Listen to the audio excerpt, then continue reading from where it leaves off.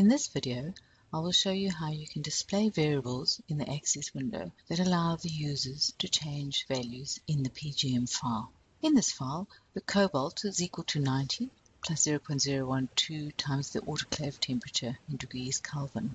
However, those constants may change, and it would be nice if the user could actually input those constants. So instead of using the actual values, we'll use an A and a B and allow the users to insert that into the Access window.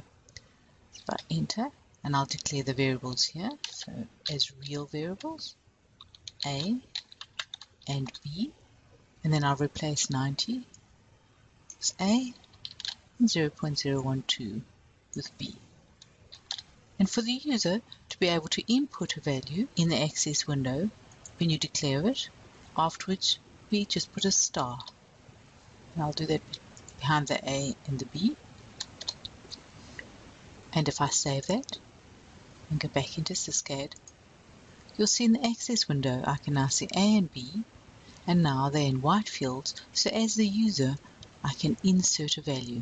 So if I say A is 90 and B is 0.012,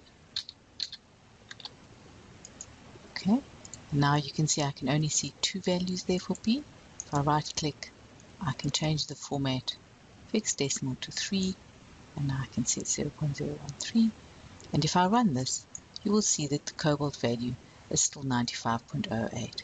So by adding an A and a B and putting a star behind it, we've allowed the user to enter their values into the file. In the next video, we'll look at how we can set a range for those two variables.